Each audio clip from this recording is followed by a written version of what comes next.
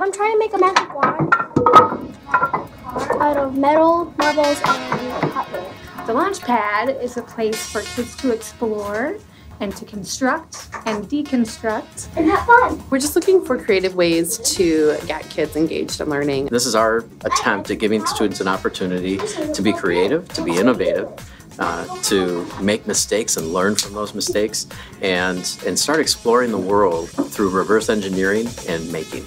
I think it's a very creative, very fun place to work because, if you fail, you can just keep on trying. Opportunities abound, especially when students have the opportunity to create and make and really think creatively about how things are made, how to make them better, and that's where we're going to see innovation. I'm just excited to give them a chance to explore their creativity. Instead of asking students, what do you want to be when you grow up, we're asking them, what do you want to change in the world? What change do you want to see, and how can you bring about that change?